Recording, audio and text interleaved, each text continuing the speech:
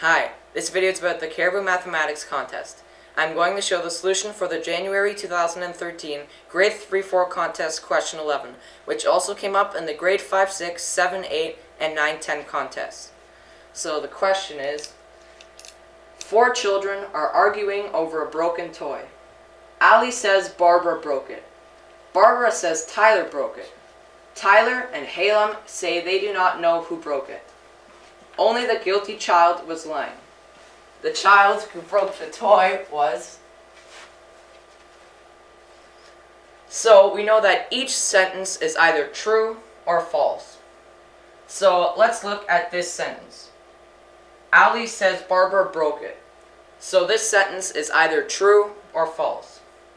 So let's assume this sentence is false. So in order for this sentence to be false, Ali must be lying when she says Barbara broke it.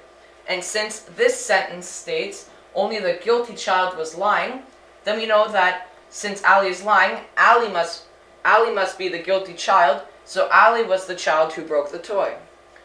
So that means that everybody else is telling the truth. So this sentence states Barbara says Tyler broke it. So since that is true, that means that Tyler broke the toy too. But we already have that Ali broke the toy. And since we can only have one child who broke the toy, this case must be false. So we know that this sentence cannot be false, so it has to be true. So if we know that Ali says Barbara broke it is true, well then we know that Barbara is the guilty child.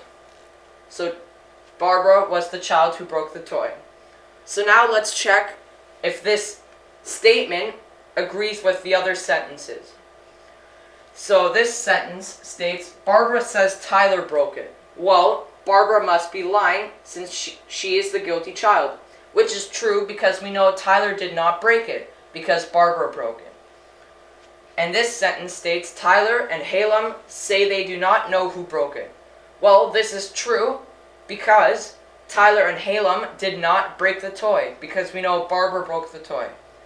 So we know the answer is B, Barbara.